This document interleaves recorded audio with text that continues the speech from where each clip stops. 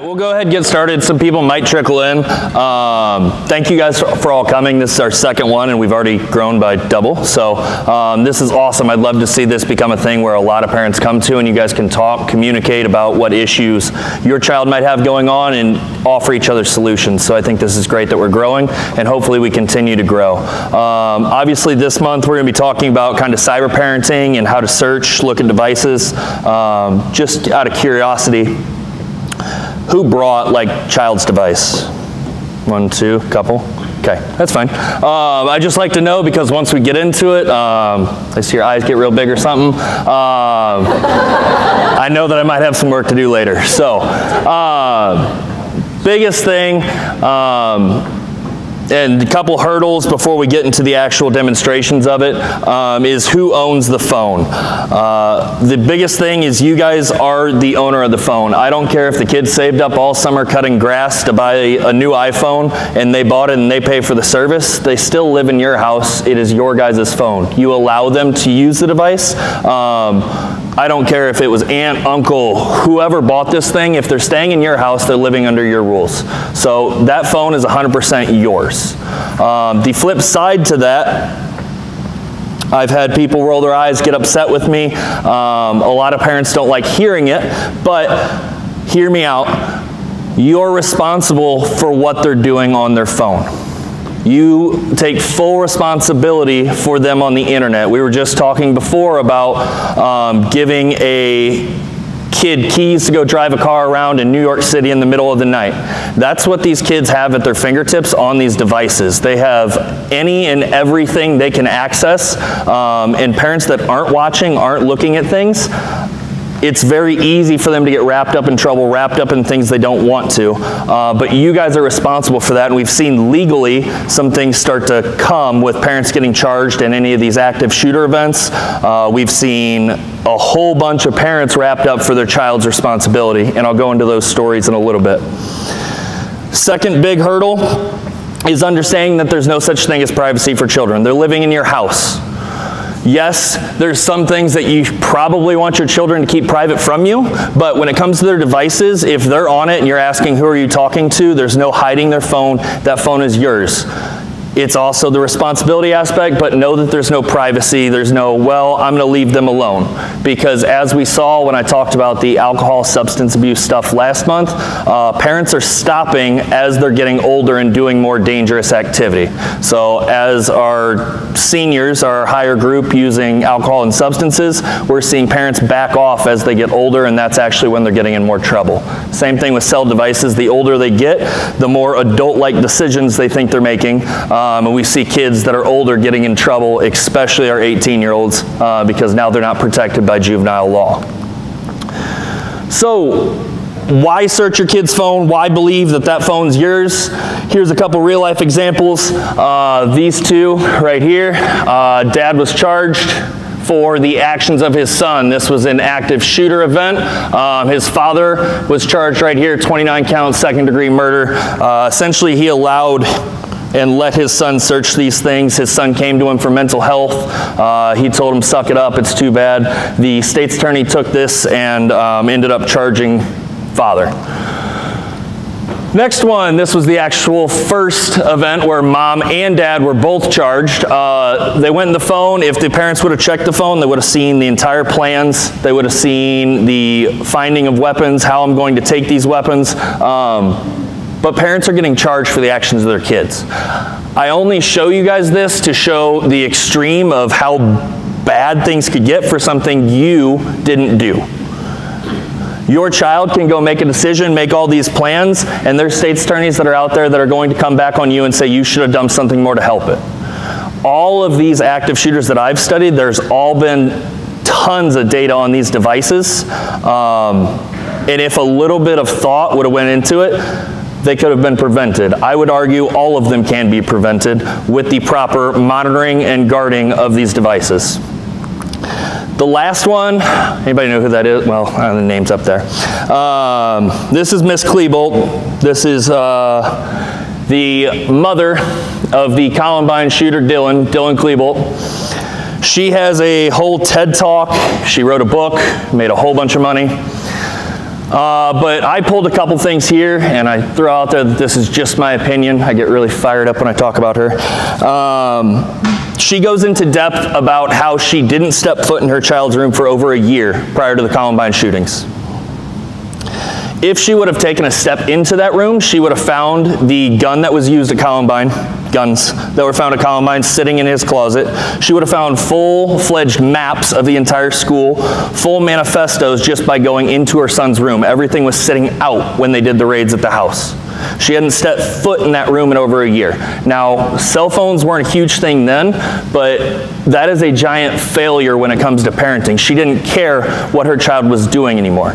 And her child was 18. He was about to go to college, so she was like, well, I'm going to back off a little bit, and that's the direction it headed.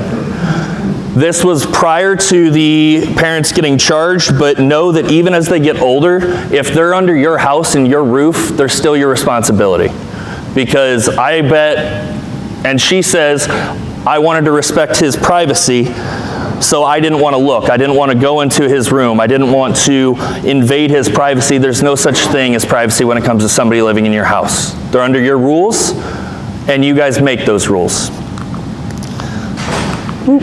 So, big thing with that though, is how you approach the conversations with your kids.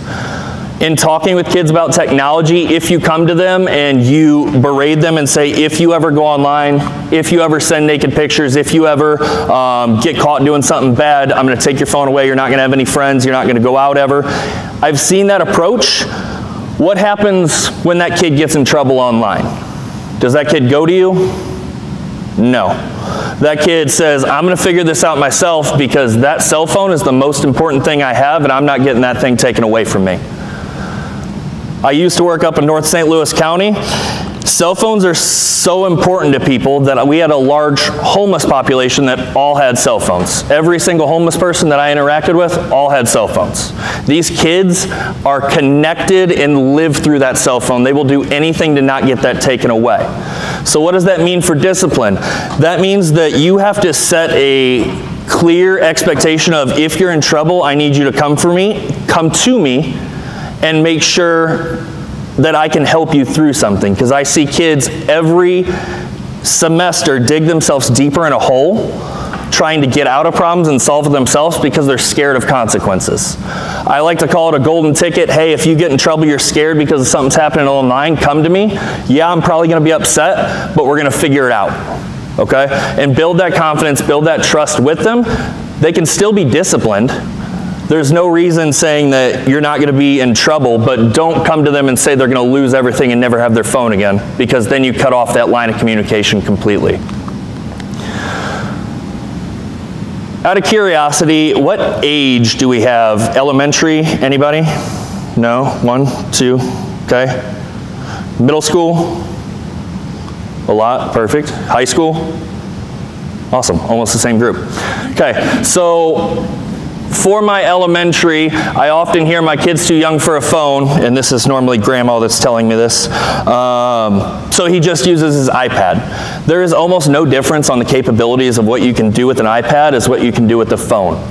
Everybody's using Wi-Fi now. You can use Wi-Fi to make phone calls. You can use Wi-Fi to text and send pictures. You don't need cellular service to do anything on an iPad that an iPhone can't. So I just like to break that down for the young ones that have these devices. If they have a will to get on them and find these apps, and they do because their friends use them, they will find a way to message and get with other people. Big problem in our community as a whole, Monroe County, NMK, not my kid. When you catch yourself doing this, I'm not saying that you have a bad kid. You guys all raised great kids probably, but even great kids make mistakes. When you get in the thing, oh, my kid wouldn't do this, oh, my kid wouldn't do that, try to check yourself and think, is it possible for my kid to be a victim of something? Is it possible that my kid's hiding this because my kid's so perfect and he's embarrassed of this, or she's embarrassed of this? It's very possible for even the best kids that make the best decisions. One bad decision can snowball into a really bad situation for any one kid. So, Make sure that you're checking those messages, photos, apps. When you don't check and when you don't put the effort and time into it, somebody else on the internet when it comes to kids is. Especially with our middle schoolers, because they haven't quite understood the severity of how real things can get, how quick. Our high schoolers have seen it. I've given them multiple presentations about it, but I still see some of them making the same mistakes. Last bullet point I have there is cybercrimes affect everybody. I had a family member, and I come from a background of a police family who knew better than this. It doesn't matter who you are or how you were brought, you can get caught up in one of these things. So I've personally had family that's been affected by stuff like this and fell into the trap. They're very good at what they do. It's kind of like the phone scams. They do this all day for money. Even the best people can fall into mistakes. I want to go over what that kind of looks like. Got a quick video. The thing I love the most about that video is the folders it shows at the end. I deal with cases like that every single week.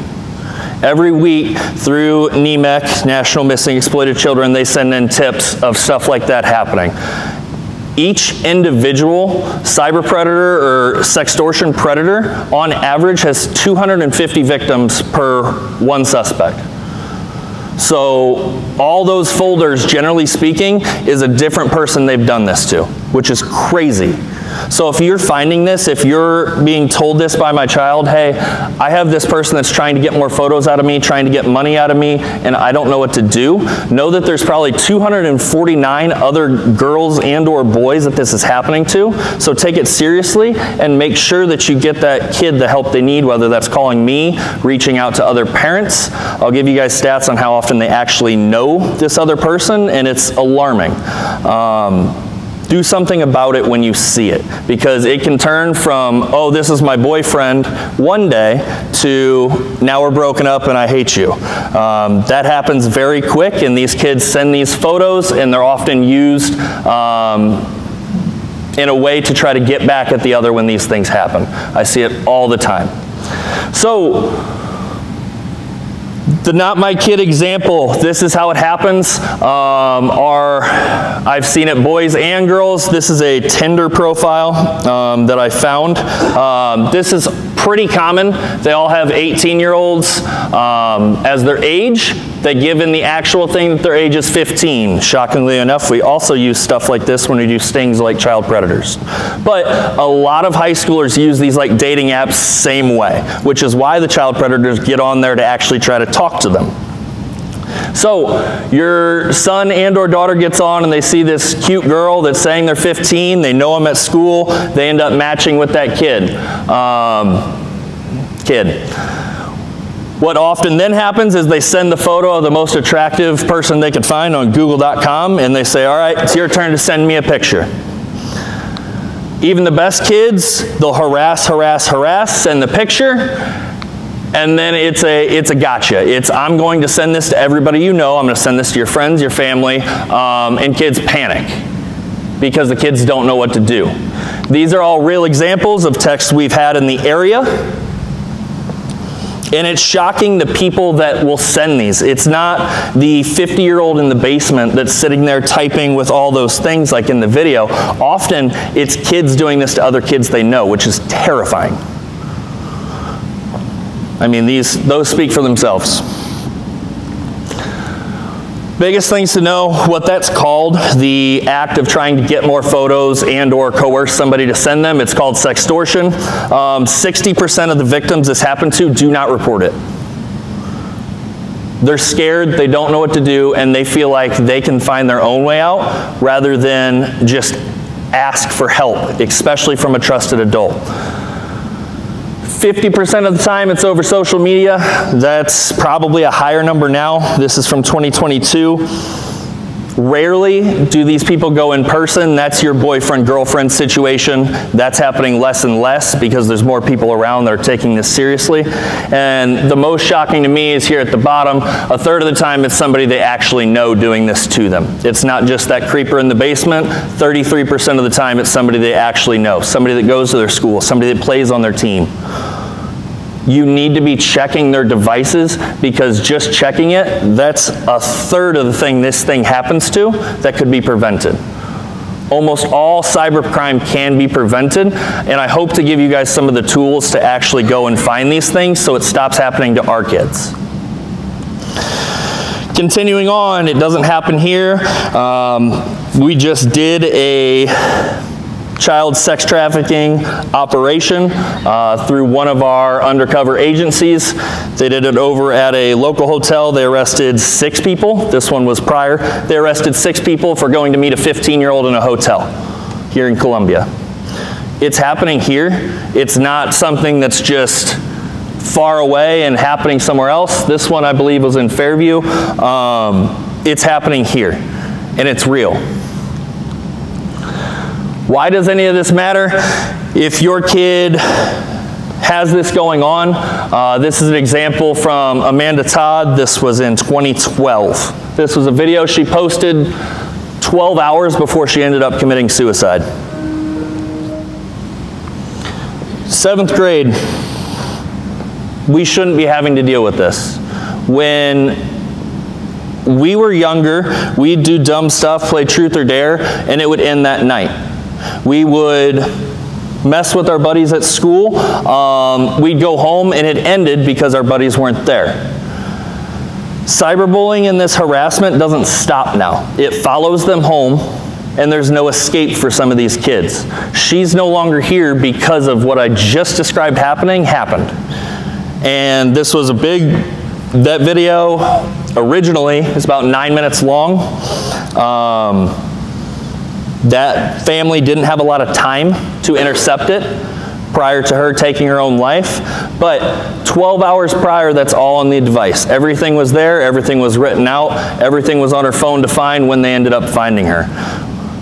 If you don't care for any of the legal stuff or the potential legal consequences that could come your way, we care about our children, and I don't want to ever have to bury another child here in Columbia because of something like this. Okay? It's our responsibility to keep them safe and to be that guardian for them, because sometimes they don't see how serious this can become. Big tips here in talking to them: know your kid's baseline. For any females in the room, maternal instincts is a big thing. I know growing up that my mother, as soon as I walked in the door, would know if I had a good day or bad day. You guys have that gut feeling. When something's different, you guys, generally speaking, have a very good tell of what's going on. There's a lot of biology that goes into that, of taking care of babies in caveman time and all that, but trust your gut. And not just the females. If you know that your kid comes in, high fives you and says hi to you every day, and he comes in depressed with his head down, doesn't say anything to you, something happened. And it's your guys' job to kind of figure out what's going on. Generally speaking, with a 16 to 18-year-old, you're going to get a meh, I don't care, everything's fine. I'd say that's probably going to be pretty common. But keep digging, keep asking, and show your support for them. Third point, not sharing what you did when you were a child. I know that everybody's probably got wonderfully crazy stories to tell about what they did when they were a kid and all the fun stuff that you guys got into. But your child looks up to you as the perfect role model until you prove otherwise. Once you start telling them, well, I did this, I sent these photos, I got arrested with alcohol, I got caught, your child now believes that their hero and what they look up to, that's acceptable behavior. So we have to hold ourselves to that high standard around them, because if you were doing the same thing, then why should they listen to you telling them not to do it? Okay? So that's a tough part of walking the walk with them. It's really tough because you want to sympathize and be there. Hitting on that bottom point, your kids need a mentor. They have enough friends at school. They have enough friends. They need a mentor. They don't need another pal. They need somebody that's there for them, supports them, and is giving them guidance, not a friend. Okay, moving kind of deeper into the actual technology, and we're real close to actually going through the phones. You guys don't have to actually raise your hands for it, but allowing the cell phone in the room at night. What are our thoughts, if any? Does anybody not allow cell phone in a room? Cool. One of the best pieces of advice that I could give is keeping that cell phone out of the room, because when you're asleep, even if you do everything all the time, you check that phone daily, when you go to sleep, the child sits awake on their phone like that because they don't go to bed till 3, 4 a.m. How do I know? They tell me about it at school. I was up all night playing Fortnite with my buddies, scrolling on Snapchat, making TikToks, all kinds of fun stuff. So they're awake using their devices. They tell me about it. They tell me the stuff they do on them.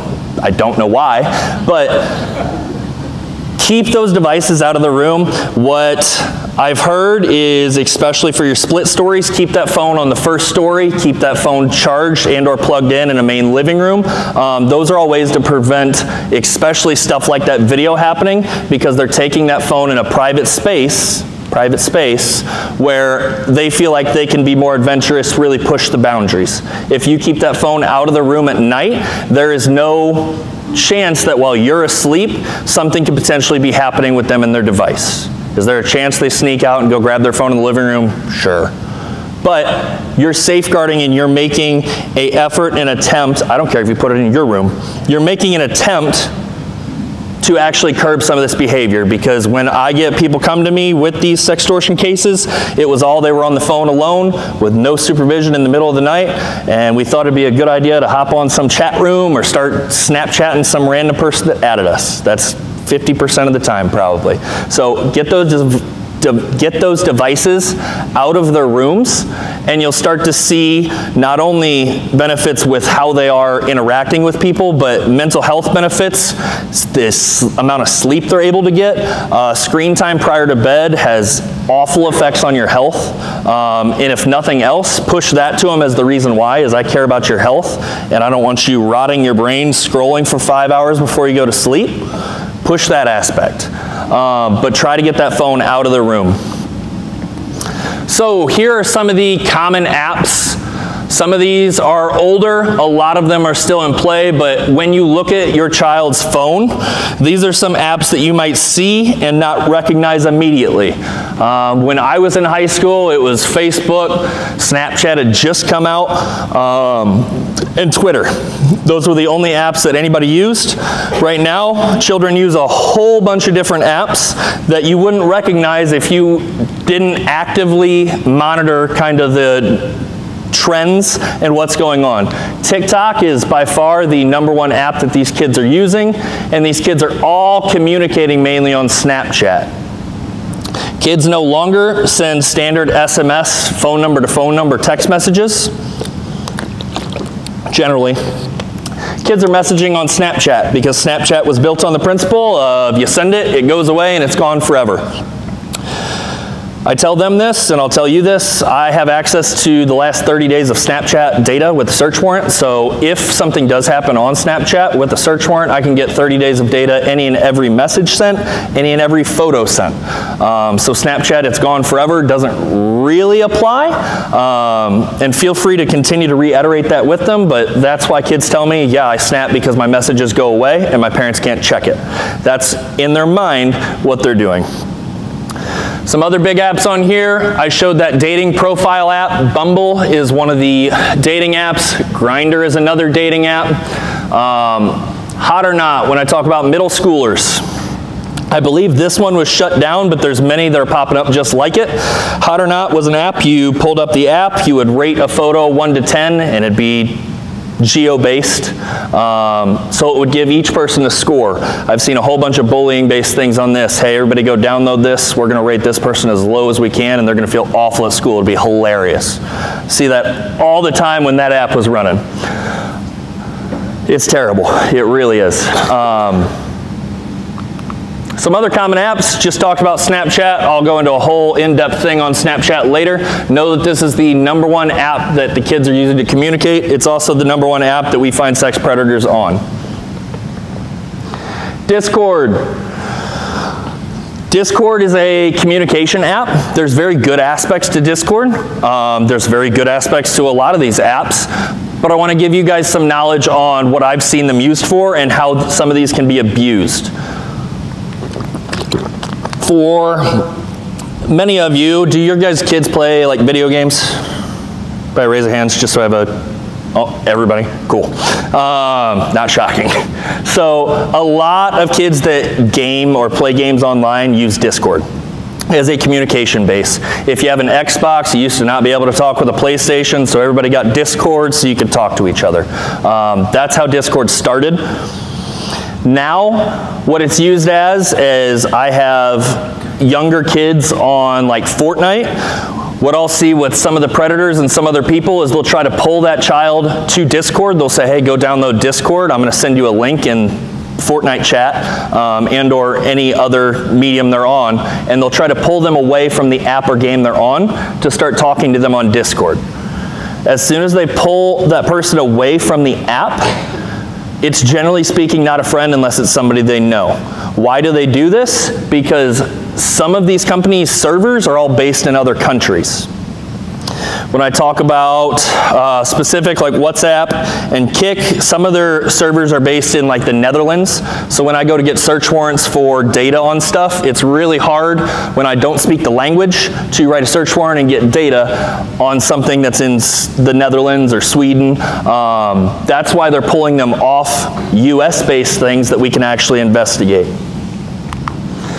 WhatsApp is how you would communicate without SMS texting. That is all through Wi-Fi. So if I had an iPad, like my 8-year-old I was talking about, my 8-year-old was telling me about how they message their friends on their iPad. That's all through WhatsApp. WhatsApp, you can make phone calls, you make texts. It's just like a regular phone, but it works strictly off of Wi-Fi. You can buy like minute cards. I've never seen a kid buy a minute card, but you can. TikTok, number one. I haven't seen a ton of kids messaging each other on TikTok. I have seen the cyber criminals trying to take them to other apps. TikTok is something that supposedly might be getting banned here in January, maybe. But TikTok is something that they're constantly on. All their friends are on it. That's a medium where I'll talk about their ghost accounts, their spam accounts, their Finsta accounts. If you think that you're safe because you're following your child's TikTok account, I'm going to show you a way to ensure that you're actually following their account. If they're using these apps and you notice that they haven't been active, they haven't posted, reposted, or liked stuff on there, they probably have a second account. And when I look at middle and high schoolers, almost all of them have a TikTok account, and 75% of them have a second account. They call them spam accounts, that they'll post like the fun stuff they're doing with their friends. But their parents are following their main TikTok account, so they have no idea what's going on. I'll show you guys how to actually find those things. Okay. Any questions about any of that before I go into jump into the actual demonstration stuff? Anything? What's up? On that, you said you could go back 30 days on Snapchat. Mm-hmm. Is that something where a parent can just come to you and say, hey, I need you to dig into my kid's phone and give me 30 days? Or does that have to be like a crime? So it has to be a crime base. Snapchat has historically, this is my opinion, Snapchat has historically been bad working with law enforcement. Up until recently, where we saw a whole bunch of this stuff happen and then kids taking their lives. So now they've kind of revamped and they made a law enforcement portal. They're really working with us now for any kind of crime. Right now it's just crimes. I'll give you an app that actually monitors their Snapchat, and you get like alerts if there are certain messages or things that would pop up even on Snapchat. But that 30 days is reserved for any kind of actual crime, just based on privacy data and some other stuff. So I wish, it'd be cool, wouldn't it? Right. Anything else? Cool. All right, so when you get to your messages, this one's super basic. This is what I see when I talk to parents about searching devices. This is generally what parents are doing. They go to the phone, they hit the texting app, a little green squiggly for iPhones with a white bubble, and they're looking at messages. As I said, kids are generally speaking using Snapchat to communicate now, so there's not probably going to be a lot outside of you and your family for most kids. Some kids are a little bit different, and they still like old school texting. Most kids have moved to a different outside app because most parents only check these messages. Big thing in asking, especially with your middle schoolers and or younger, how do you know this person is a key question to ask. If it's, I have no idea, I don't know, any of the stuttering, the questioning of it, it's probably somebody they met on a game, maybe a Fortnite, Call of Duty, I don't know what else, Minecraft, a whole bunch of these games are playing now. If they're messaging with these people, I would start to inquire some of the specific questions about who they're actually talking with. I like to go off of a couple things have to be known, first name, last name, and where they go to school. If you can't tell me that, it's probably not somebody you should be texting, especially for my young ones. Even for older ones, if they're messaging somebody that lives 4 states over and they're 4 years older than them, probably not a great idea. So if you see a name you don't recognize, it's important to just get, hey, who is this person? That'll also give you a really good base on how much information your child gives you for something that's not even necessarily nefarious. Maybe it's just somebody you haven't met, a name you haven't seen. That's Joe that plays for my soccer team. He lives on Braddington. You'll get a good gauge of how honest your child is with their device just based off asking them simple questions like this. Encouraging them to not delete messages. You know that they're on their device. If there's no messages for months at a time, they're messaging people somewhere. Encourage them, and I would make it a rule for them not to be deleting their messages. It makes it very easy to tell when conversation abruptly switches from one thing to the next when messages are missing. So that's a good rule of thumb. You get them to adhere to that. You're golden when it comes to text messages. As I said, they're not really using SMS, they're using the apps. Going into photos. So if you pop your Photos app open, I'm going to grab my phone just so I can walk you guys through a lot of these things. So the first thing when you pop your Photos open is you're probably going to see your camera. And if you don't, we have the block screen. We all there? Yes? I'll kind of come around. Blocks. Is that the photo or the camera? Camera? Okay, you'd hit that little square. So if you get the camera, you would hit the little square at the bottom and get to your actual photos. So that's the camera, you want the actual photo screen. We all there? Yeah, cool. So what you do in your photo screen, you're going to hit albums, which is the 1, 2, 3 from the bottom. Anybody have a Samsung in the room? Couple? Okay. You guys are a little bit different. It's a 3-line, 1, 2, 3, and it should say albums. Yes? Yeah. Sweet. Okay. So on the Samsung devices, there's more nooks and crannies per se to put them, but there's 3 things, 3 lines, and that actually shows your folders. For the iPhone users, if you scroll down to the bottom, once we're in your albums, you'll have a utility section that'll say hidden and deleted. We see that? Yes. So if you hit your hidden, there is potentially hidden photos. You can categorize photos into that hidden album. Just by clicking that photo, you could drag it there. I see kids when they're doing stuff they shouldn't be. A lot of vaping in the bathroom is generally speaking in the hidden or deleted photos. The hidden folders, often where I find those. And then when it comes to any kind of sexting thing, if you go out, the thing below that is the recently deleted.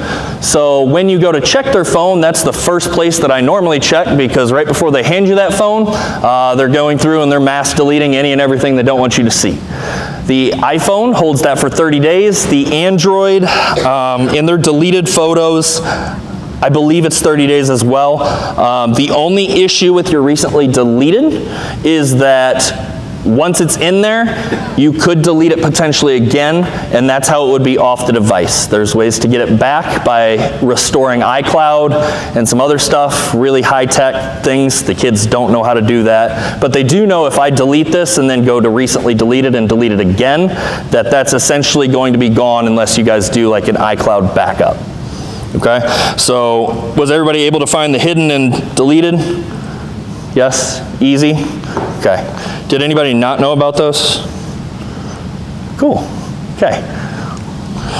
So those are the number one area. I also encourage you, when you go through, looking at the actual videos and or screenshots. Video screenshots are a big thing. Kids will often, when they're sending inappropriate things, they'll get Buddy to come over, they'll open it, and I'm going to record it right off your phone. That's going to get saved as an actual video, not something that they held down and saved onto their device. Going into the App Store, or the Google Play Store. I have an iPhone, so I'm a little biased on how I talk. I'm sorry, my Samsung users. If you go to your Play Store or your device, you'll see a screen that looks something like this. You go to your home page. On the top right is your profile. You'll hit that profile. I have 188 apps to update. That's awesome. Once you hit that profile, the top thing says Apps.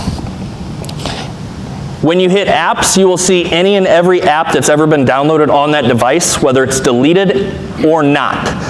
So when you scroll down, when you look at the iPhone version, there's a little cloud. The Samsung version, it's a little G maybe. But the iPhone has a small little cloud. That means it's been deleted, it's no longer on that device. Everybody able to get there?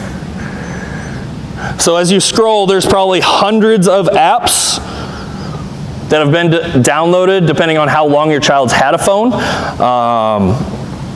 If you don't immediately recognize those apps, I normally recommend Googling it to see what it's for. I'm pretty familiar with a lot of them, but there are some apps out there that I don't know to heart. So what I would do, if I saw something I have no idea what it is, I'd go download it and see what it does. You can go to the App Store on your phone and or that phone, click download, and go see what that thing actually does. This is big when it comes to Snapchat or your kid being grounded from their device. What they'll do is they'll delete Snapchat off of the phone. You'll go to search for Snapchat on it, and you won't be able to find Snapchat because they deleted it off the device. As soon as they get to school and or on the bus or away from you, they'll go to their App Store, they'll re-download it, all their data's still there.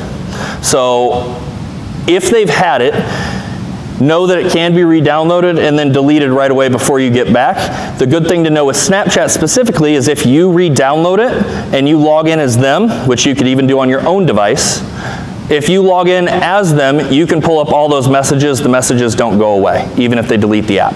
So if they're deleting it and re-downloading it, it's okay because that stuff's all still there. Questions on the App Store? Okay.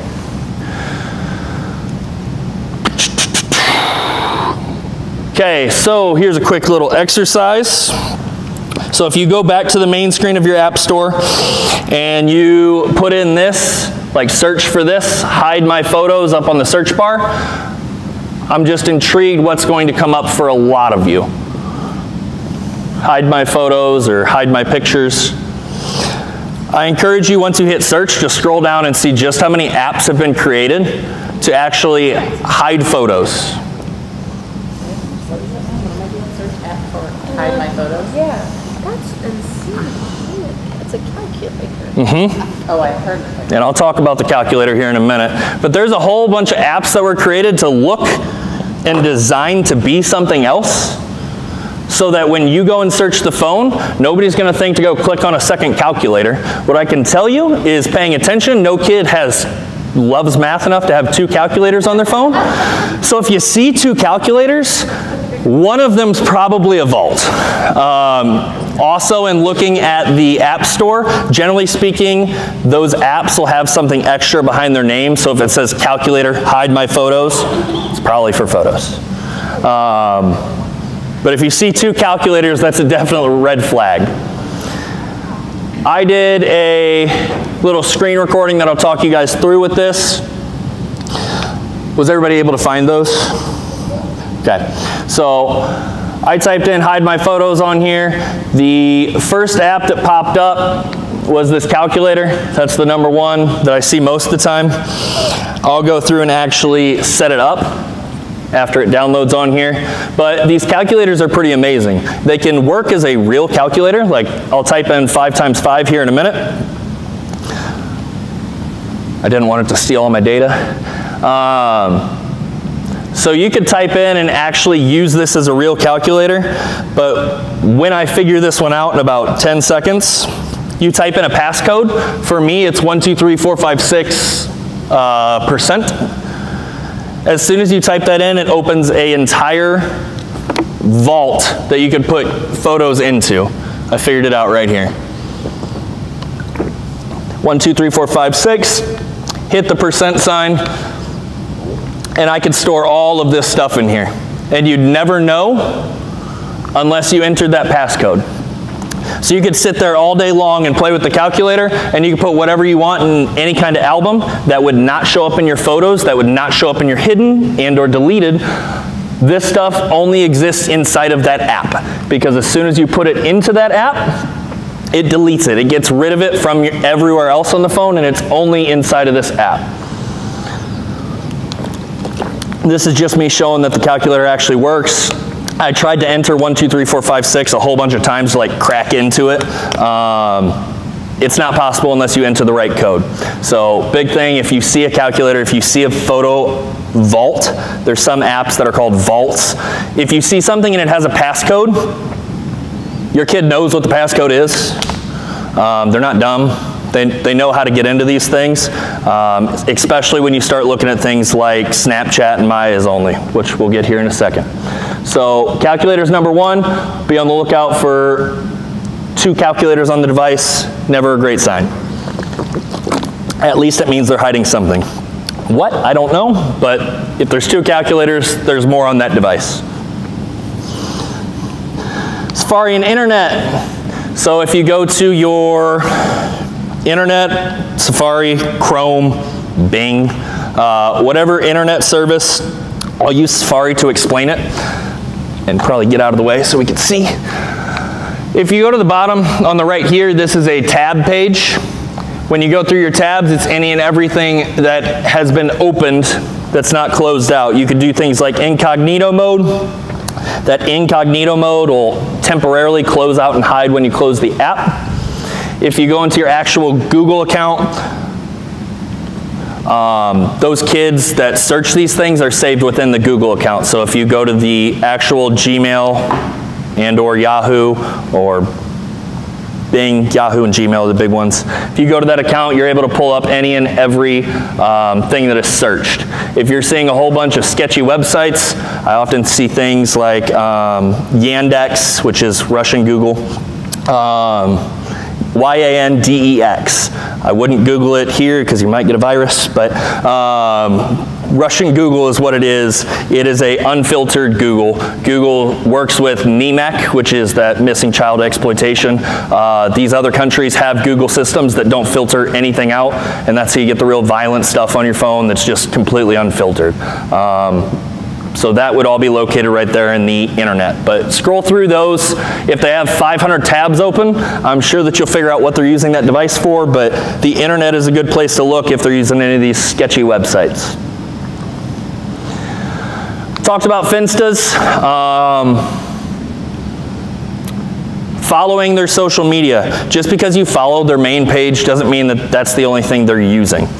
Often, as I said, about 75% of these kids have a second account. So what I'd encourage you to do is, well, most of you probably have kids. If you have a TikTok, Instagram, or any one of those accounts, open that and go to your child's page. I'll give you a minute. You guys can actually go do it if you'd like. No? So you would go to your child's page. I'll use TikTok because it's the easiest and they all use it. When you go to their TikTok page, it's normally got their smiling, wonderful face, and their followers, who they're following, and then how many likes they have on their videos. They love when their number looks like that. If you click the following and or followers, a search bar will come up at the top. I encourage you to type in spam, type in their name. What do you get like a search spam? S-P-A-M. I know, but what is that going to give me? Spam will give you any and every person that they follow that has a spam account, and the first person that's normally followed on their account is normally their spam account because they have to have that extra follower. So this is a back-end way to find these spam accounts, these second accounts that they might have. So you click their friends and or followers, and you look for themselves in those friends or followers. Does that make sense? So do the search when you're in the followers. Yeah. Yeah. So I did that. So I'm on Tyler's Instagram. And I just searched spam, and that came up, which I think that's one of the friends, Yep. right? But And if you go here to following,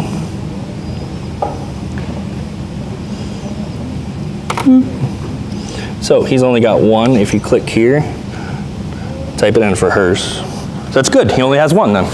But that's her spam. So you'll see a whole bunch, what I'm talking about with all these kids. If you just type in that spam's there, you'll see a whole bunch more. The real I rat. went into that spam account. Now search spam, and that's gonna potentially show me. A whole bunch. I would say if he didn't follow his own, So they have to have spam in the name. they don't have to. I've seen Finsta, I've seen fake. And there's a handful here. His name is not here. I've seen, like my name's Tyler, his name's Tyler too. I've seen not Tyler's TikTok. That's pretty common. But if you go and you look at their followers and there's a second account that has their name attached to it, that's probably the account they're actually using. I'd say for boys, generally speaking, there's not a ton of boys that are posting TikToks all the time. I see a lot of, what is it, resharing? I believe that's what they call it, or reposting. So they'll do reposting, which comes in this middle. This is reposting. This left side is what they're actually posting. When it comes to boys, they generally speaking like a whole bunch of stuff. If you go on your kid's TikTok, you can see everything they like by clicking this. This button shows everything that they like. So that's a good insight to who they're hanging out with, who they're talking, what they're doing. What's up? So when she typed in spam, she was able to see other kids who had spam accounts? So when you click, She can see like she has friends that have spam accounts. Yeah, and there was only one, but then when I went on, I clicked that person's page, and then the spam account, and then selected spam, or searched spam again, and then about 8 or 10 names listed. Still not like this. Hey, real quick, so I run the social media for our school district. I just looked on our Instagram page and just typed in spam under our followers, and you wouldn't believe the number of high school names that popped up as spam. so there you go. You go check, Our high school page. Yeah. So that's the page I need to go to search. so, and generally speaking, they think that you guys have no idea how to find these. And that's the kids that are confident to say, here's my phone, you can check my whole TikTok, because I know there's nothing on this account. Everything's on my other account that's not Tyler, or not me. That's what I see often when it comes to TikTok. Number one, Snapchat. Snapchat is the most common thing that I deal with when it comes to cybercrimes and or bullying, sexting, a whole bunch of that stuff. When you open Snapchat, this is the screen that pops up. If you guys want to do this with me, great. If you don't, that's cool. You could log into your child's Snapchat account, and you would see all of this. So if you have their login information, that's a good way to keep them honest as well. But when you log in, go ahead and click this little window frame. That window frame is going to take you, let's skip forward, take you to this screen right here. This screen, you can scroll at the top, Snap Stories camera roll. My Eyes Only is what you're looking for. If you scroll over to My Eyes Only, and it looks like this, you're probably okay because it hasn't been set up. The only way for it to look different, like this, is if they've put something in there prior. So if you go to My Eyes Only and it looks like this, they do not have anything in there because it doesn't exist. If you scroll over at the top and it looks like that, your child knows the passcode because they are the only person that set that passcode. And they know the passcode, and I encourage you, if they act as if they don't, to not give them their device until you let them open that for you. So if you find that, know that there's something in there, and they probably don't want you to see it, but it's important to know kind of what's going on. Going back, if you click the chat button from your home screen, it'll take you to all their current snaps. I encourage parents to get very smart with emojis. Each emoji can represent very, very different things. I look for things like the snowman, tree leaves. Here's a list of drugs that could be emojis. Does that mean if you see a tree, it means weed? No. But oftentimes when you see a name with like 2 or 3 of these things behind them, know that there's a good chance that this person could be involved in something like that. I absolutely, when it comes to dealers, I see the plug, the money, all these all the time. When it comes to actual dealers, I do see those every time they got some kind of special thing because of somebody they don't really know, so they give them a whole bunch of emojis for a name. Here's some other general teenage emojis. Hunted, keep it hunted, as they like to say. What are some other ones? Clown. This is a cap. That means that that person's lying. I encourage you to look into some of these emojis. I got a 2-minute video that's going to hit on some of the... This presentation will be on YouTube, so you can slow that down because she's way too excited to be talking about all that. But there is a lot that they communicate through these emojis. I've seen full conversations of just emojis, 0 words, and they're doing this for 10 minutes at a time, back, forth, back, forth, back, forth. Become efficient in what they're doing, and if you see a whole bunch of emoji conversations, just ask them what's going on. For the real young ones, my elementary age kids, a lot of times with my elementary, they just think it's fun to use them. They think emojis are the coolest thing ever. So with the real young ones, it's generally speaking that. When they're older, high school, upper middle school, they're using them for words. Another thing when you get on Snapchat is your Snap Map. You can see the Snap Map by going to Map from your home screen. That Snap Map shows the location. Why do I tell you guys this? I've seen kids stalk other kids using this Snap Map. I've seen kids show up at their house because I wasn't invited to your party. Now I'm going to come ruin your party, call the cops, cause a scene, a whole bunch of stuff. I encourage you to get your kid on ghost mode, which they know what that means, but take your kid off of this map. It's a setting where you can get their location off. That way that people can't see their location. There's no reason a kid from 13 to 17 needs every one of their friends to know exactly where they're at. Get them off of this Snap Map. It's just not safe. Wrapping up, got a couple minutes. Biggest takeaways, as I said, the #1 hurdle is to just accept that your child's device is your responsibility. I don't want to have to be the person pressing a case against a parent because you didn't check their phone or check the room for a year and you thought everything was fine. If we take responsibility of those devices and continue to check them, we're not going to have kids being bullied to the point where they think they want to commit suicide. We're not going to be having kids bullied into sending more pictures when it comes to sextortion. If you guys are looking and monitoring these things, you can catch it. All cybercrime is preventable with the right tools. Again, there's no good age to stop checking.